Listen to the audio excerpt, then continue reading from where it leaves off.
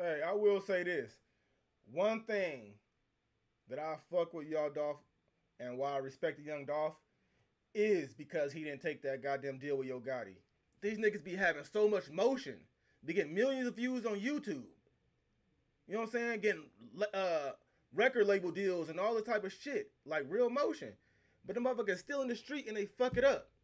And as you can see, the Trulla split into some goddamn, once J Money got killed, they started having internal shit, so some motherfuckers split off, took a couple niggas with them, and started the double R shit. You feel me? They was all one. You know what I'm saying? Then they started, and then he came out with the double R. And then they start beefing. All internal fucking shit. For what? Y'all niggas just can't split off. First of all, you can't even stay together and make the money. Now you can't split off and make the money. Y'all niggas still riding around with AKs and shooting each other and then riding around and got your Dodge Charger and Challenger and getting killed for what? Y'all niggas is getting money. Y'all niggas don't know the play. You know what I'm saying? Like, the play is to get money and stay out the fucking way. Feed your fucking family, get your mom out the hood, whatever, your sister, boom, boom, boom. Nigga, not for you to get killed in the whole... Nigga, if you the head of the motherfucker, once you go down, nigga, that whole ship sink. Poppin' G, gangsta boy, Foosh nigga, man. Back with another video. Yo, check me out, man. Hey, I got about 15 DMs to run this video. We about to run up real quick. Paper Route Empire versus Trulla Mafia. I got a YouTube short, man, that's going crazy. And about 15 of those people DM me to run this video. So if you want to send me a DM, a video to react to, make sure you follow this Instagram right here, Fooshnicka_ENT. You'll see at the bottom of the screen all my socials. But we're gonna get into this video, man. That short's going crazy, and they said this is gonna kind of give me an idea of what led up to Dolph getting killed, or some beef that led up to the way shit transpired, other than Yo Gotti. So you know I'm interested in that shit because I thought the shit was all, you know what I'm saying, all Yo Gotti beef and all that type of shit. So for some other shit, Trulla Mafia, then I want to get into it. So make sure you tap that like button right now. You ain't got to subscribe to your boy, but man, give me that like button. Run me up, man. Watch the whole video entirely fucking through. You feel me? We're gonna keep running these videos up, man. I'm gonna keep reacting to what you guys want me to react to, and we're gonna sprinkle in some shit here and there, you know, do what we gotta do. So let's go ahead and get this video started, man, and see what this boy talking about. Young Dolph's death shocked the city of Memphis and the entire rap game, but most people have no idea about the deadly war that led to him getting killed in his hometown. So today we're breaking it all down and taking a look at the crazy beef between Paper Route Empire and the Trulla Mafia. Back in the day, Young Dolph's Paper Route crew and Trulla Mafia was cool with each other, and a Trulla member named J Money was real tight with Dolph. J Money was allegedly one of the most active dudes that Trulla had in the streets, but at the same time, he was going hard in the booth, and it looked like he could be the next rapper out of Memphis to make it big. Dolph and J Money linked up in the studio for a few tracks together, and people close to the situation say that Dolph was his biggest inspiration. Most rappers popping off in Memphis had to link up with another artist or major label to get their clout up in the industry, but Dolph made his own lane and did it all by himself. Going independent was a huge win for Dolph. Hey, I will say this. One thing that I fuck with y'all Dolph and why I respect the young Dolph is because he didn't take that goddamn deal with Yo Gotti. You feel me? I'm built the same way. Like, I believe in myself enough to where I'm gonna do my own goddamn thing. I don't want nobody just throw me some paper and I'll be under their goddamn umbrella, and then I'm privy to whatever they gotta do. You know what I'm saying? As a business, like, I go do that. I want to move how I want to fucking move. So I fuck with young Dolph saying, you know what? I believe it's kind of like how Nipsey Hussle, right? Nipsey Hussle didn't get no fucking. He didn't even want no label deal until way later to where he could, you know, go by the terms that he fucking wanted. But it's the same thing, motherfucker. Listen, I believe in myself that I'm gonna get to where I want to be, and I want to be my own goddamn boss. You know what I'm saying? I'm a boss just like you. So I respect the fuck out of young Dolph for that reason alone. And then I started liking his goddamn music. You feel me? Proof he didn't need anybody's help to get put on, but his success is also what led to him getting brutally murdered. Before we get to that though, we gotta break down what was going on behind the scenes. According to rumors, J Money was getting busy in the streets and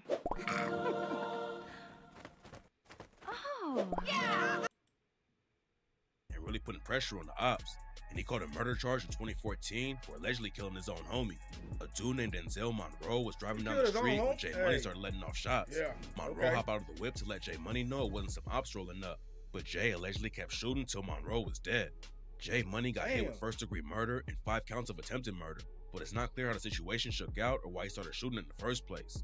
Jay was on his way up in the rap game, but keep it. And that's why you keep your circle really fucking small. You even gotta watch your goddamn homeboys. You feel me? Even, you know, I'm a loner. You feel me? I got homeboys, but it's like I got 3 that I know for sure. You feel me?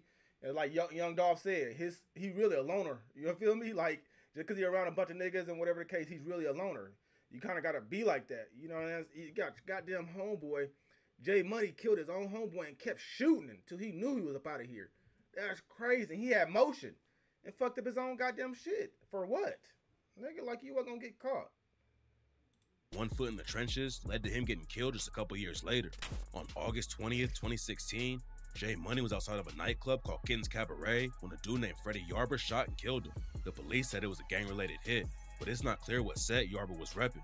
He pleaded guilty to second-degree murder and being a convicted felon in possession of a handgun. And in 2019, he went down for 15 years over the case. Jay Money's death was a huge blow to the Trulla Mafia. He was one of the most feared dudes in the city and was calling all the shots for the crew. Jay was putting on for Trulla Mafia in the rap game too and giving them even more clout. After he died, Trulla started having all kinds of internal drama, and that's when they split into 2 different sides and started a war that eventually got Dolph killed. Big Scar came up in the streets repping Trulla Mafia. After Jay Money's death, everyone started having static with each other, so Scar left and started his own crew, Rich and Ruthless, aka Double R. He brought some of his homies with him like Baby K, Kato 2 Times, and Tink, and at first everything was all good between Double R and Trulla. But that all changed after someone in Trulla murdered a Double R affiliate named BG. All the drama started when BG and a dude from Trulla named Simo sparked some kind of beef. At first it was just between the 2 of them, but when you both repping sets in a wild city like Memphis, it's only a matter of time before the crews get involved. Simo's older brother, Zamo Trulla, is another high-ranking member of the Trulla Mafia, and they always roll with dudes like Jay Mula, Zay, and Go Crazy. BG and Simo were dissing back and forth on social media, and Trulla allegedly escalated the situation and slid on him. BG was riding around with a Double R affiliate named 2-3 when some homies in another car pulled up and started letting off shots. BG was shot and killed, and 2-3 ended up in critical condition. It was rumored Simo, Zay, and Go Crazy was the ones who took him out, and that was later confirmed when the cops booked Go Crazy and hit him with first-degree murder, 3 attempted murders, assault, and... Hey, my problem, bro, bro, my problem is with any of this shit, right? Only gang we fucking with, if you don't know Foosh nigga, man, only gang we fucking with is going after new goals. Fuck all that gang shit. That ain't about nothing. You know what I'm saying? You motherfuckers are killing each other for what? For nothing. So my question is, and my problem is, especially in that black community, you feel me, is like, these niggas be having so much motion. They get millions of views on YouTube. You know what I'm saying? Getting record label deals and all this type of shit. Like real motion. But the motherfuckers still in the street and they fuck it up. And as you can see, the Trulla split into some goddamn, once Jay Money got killed, they started having internal shit, so some motherfuckers split off, took a couple niggas with them, and started the Double R shit. You feel me? They was all one. You know what I'm saying? Then then he came out with the Double R. And then they started beefing. All internal fucking shit. For what? Y'all niggas just can't split off? First of all, you can't even stay together and make the money. Now you can't split off and make the money. Y'all niggas still riding around with AKs and shooting each other and then riding around and got your Dodge Charger and Challenger and getting killed for what? Y'all niggas is getting money. Y'all niggas don't know the play. You know what I'm saying? Like, the play is to get money and stay out the fucking way. Feed your fucking family, get your mom out the hood, whatever, your sister, boom, boom, boom. Nigga, not for you to get killed in the whole... Nigga, if you the head of the motherfucker, once you go down, nigga, that whole ship sink. The niggas that's on top don't know how to stay on top, nigga. They the niggas that causing the whole fucking downfall. And use of a firearm commissioned of a dangerous felony. Crazy confessed to the shooting and took the fall for everything, but that was only the beginning. While Go Crazy was dealing with the BG murder situation, C-Mode was in juvie for a different case, and while he was behind bars, Double R allegedly clapped back and took out one of his closest homies. Zay and Simo came up together and allegedly slid on BG, and while Simo was locked up, Zay was shot and killed. It didn't take long for Trulla to get revenge though. 2-3 survived getting shot the night he got caught in the whip with BG, but he wasn't so lucky the next time the ops found him. They pulled up to his crib and started letting off shots into the apartment, and 2-3 and his dad both got hit. Unfortunately, this time, he ain't pulled through and was pronounced dead. After Simo came back Nigga, they home, pulled he up to jumped his right back in the crib and trenches got and him. allegedly slid on Double R again.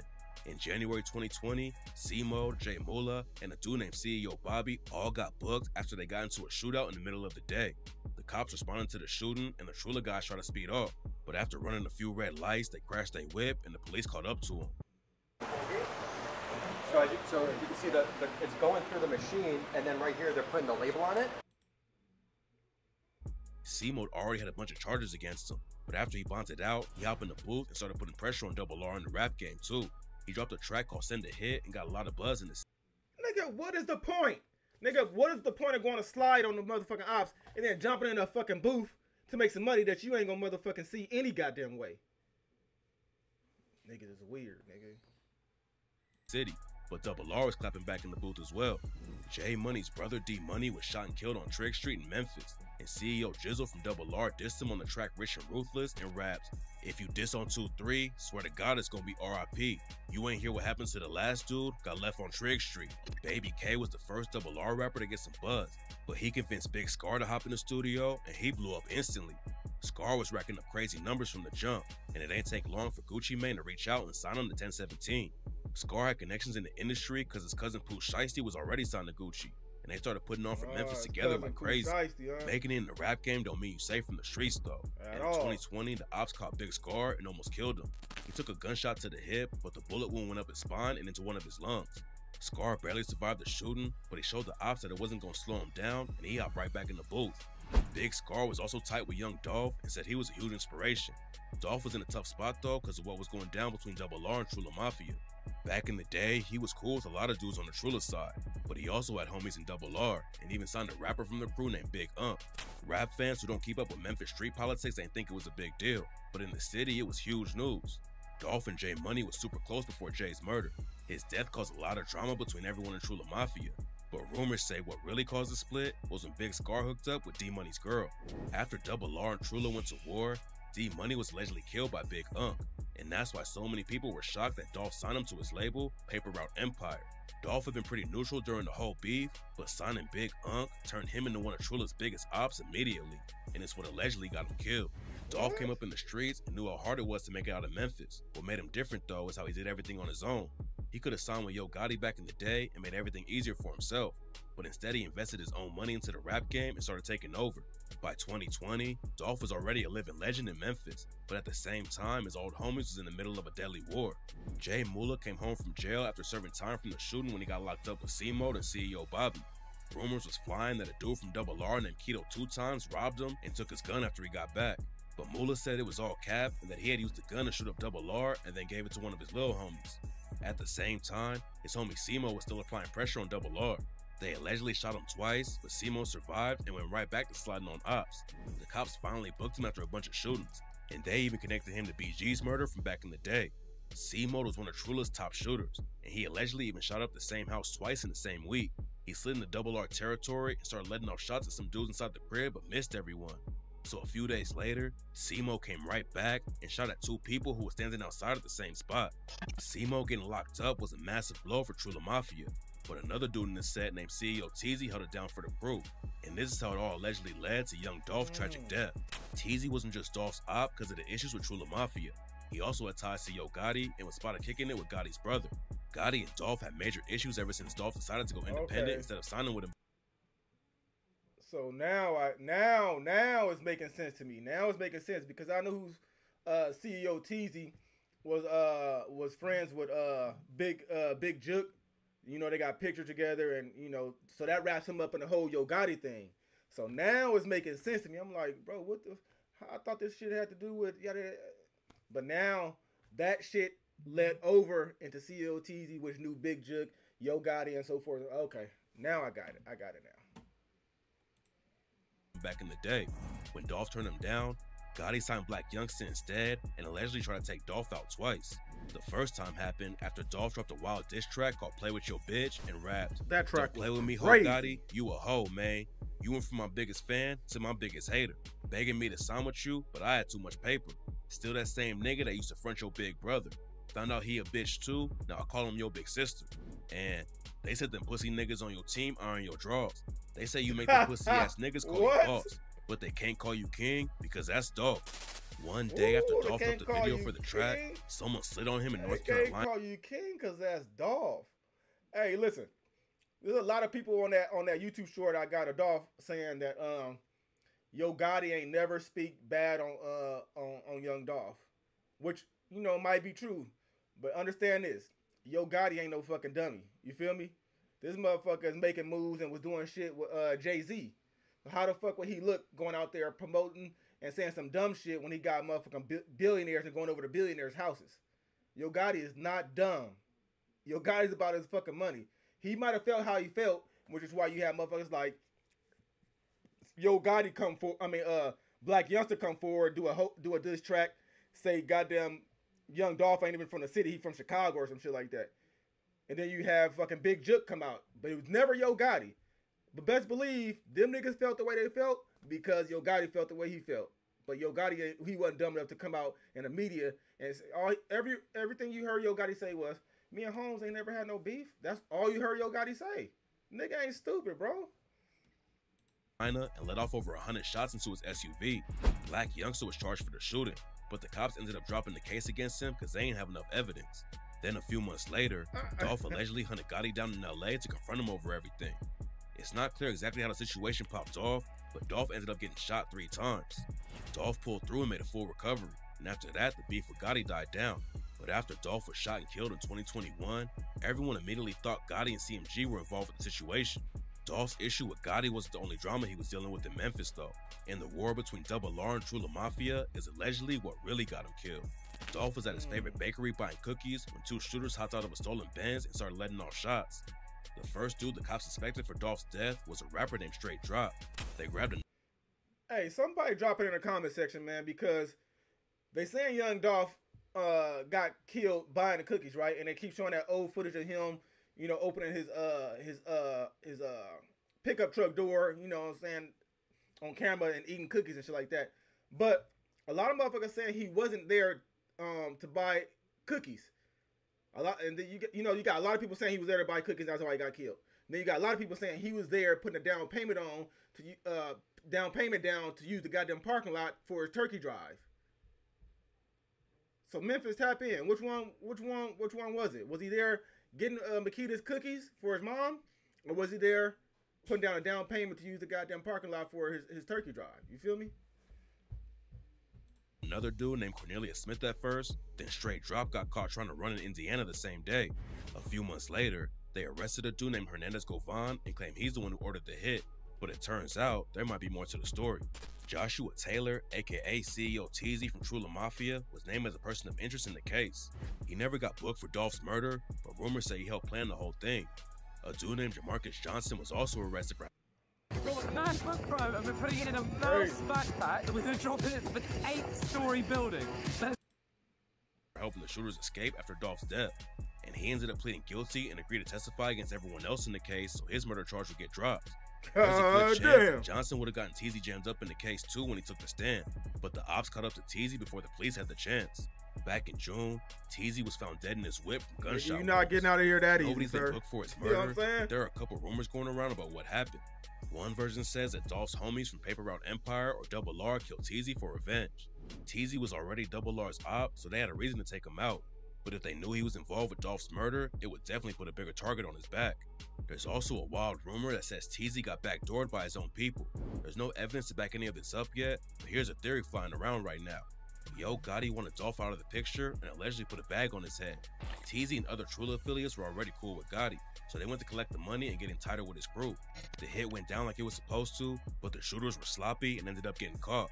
Even though Teezy was never charged, a lot of people think he was involved somehow, and if he got wrapped up in the case, he could have told the police everything he knew and skated on his own charges. That's why some people think Gotti wanted Teezy gone too. If Gotti really was involved and was in contact with Teezy about the hit, it could have got him sent away for life if Teezy decided to flip. This is all just a rumor though, and right now there's no evidence even linking Gotti to Dolph's death. People want to tie Gotti into the situation because he's a big name and it would make the whole story even crazier. But in reality, it probably all happened because of the Trulla Mafia and Double R war. Dolph wanted to help other dudes from the streets of Memphis make it out and change their lives. But when you sign an artist who are in the middle of a gang war, you're just gonna end up putting a target on your own back. The trial for Dolph's murder probably won't start till next year. But when Jamarcus Johnson testifies against his homies, we'll find out way more about what's going on behind the that's scenes. gonna be a good one. You know, we got Hopefully tapped in with that. him, though, for sure. Because otherwise, he might end up like CEO Teasy. Right. Double R and Trulla Mafia turned Memphis into a war zone and lost a ton of people on both sides. Big Scar survived it all and looked like he was really gonna blow up in the industry.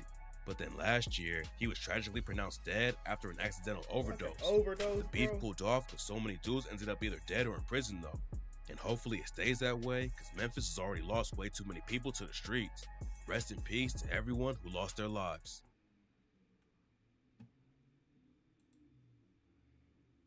Man, that's crazy, bro. Like, so a lot of that shit I even know about. Trulla Mafia and Double R and them knowing Dolph and then him getting in the middle of the fucking shit. I'm thinking it's all one way. I'm thinking it's all CMG. And that's the reason, bro, this story crazy. This is going to get crazier when this motherfucking trial start. You feel me? Then some shit come out. But, you know, it's crazy. I wonder who the feds got goddamn. I know they got their radar on a lot of motherfuckers, but I wonder who's going down that Fed time. Other than that, man, these young niggas and Double R and Trulla Mafia, nigga, you can't be no, bro, you can't be no more dumber. Nigga, if y'all didn't want to get to the goddamn money, then y'all just go do what y'all do without getting on the goddamn in the rap game or putting out records or labels and YouTube music videos. What the fuck is the point? So then, you get more recognized and motherfuckers really recognize you in the street and say, oh, yes, the nigga that did that. Boom, boom, that's him. What's the fucking point? If you're not about getting to the bread and getting out the fucking way, man, bro, we be our own downfall, period. We just do. You don't hear about all these other motherfuckers getting bread and fucking killing. You don't hear none of that. It's all us. That shit's sad, bro. But okay, so now I got my backstory. So now I get to keep up really on what's going on and what's gonna happen. How Yo Gotti's gonna move forward with how he's gonna move. You know what I'm saying? After his brother got killed, how his shit's gonna move with Angela Simmons. If she's gonna, you know what I'm saying? He's gonna put her in the back and you know what I mean? Like, bro, it's crazy how this shit gonna play out. But I can't wait to see it, man. But hey, make sure you follow me on the social media. Drop me a DM if you want me to react to a video that you know about that I don't know about pertaining to anything that's relevant or some shit that's just going down. You feel me? Other than that, man, like the video, give me that motherfucking thumbs up. You feel me? It's your boy Fushing, man. You know, only gang we tapping in is going after new goals, man. Fuck all that other shit, man. The other shit gonna take you down. They ain't gonna help you get your family no motherfucking where. Your family still gonna be in the motherfucking trenches while you dead in the dirt, nigga. So what's really the fucking point? Nigga, I'm about mine, nigga. You gotta really come fuck with me to do something stupid. I ain't going looking for nothing. And what that nigga 50 say, nigga, don't go looking for nothing. Don't go get in nothing. You see how rich that nigga is. You see how he say out the way he nigga talking shit on Instagram but keep it moving. Nigga, I'm trying to get down to what I'm on that type of time, nigga. All this other shit, nigga, because anybody can get killed. Anybody can end up in the dirt. So I don't give a fuck. You not the baddest motherfucker in the motherfucking world. If somebody better than your ass, believe that. If somebody crazier than your ass, believe that. Somebody more psycho than your ass, believe that. There's somebody out there that don't got shit to lose, that'll risk it all. You feel me? So fuck all that, man. Go get your goddamn money, man. Take care of your family. Stay out the motherfucking way. You ain't got to prove shit to no fucking body, bro. You came in this motherfucking world alone, you gonna go out alone. Fuck all that. It's your boy Futrigan, man. We out this bitch. Gone.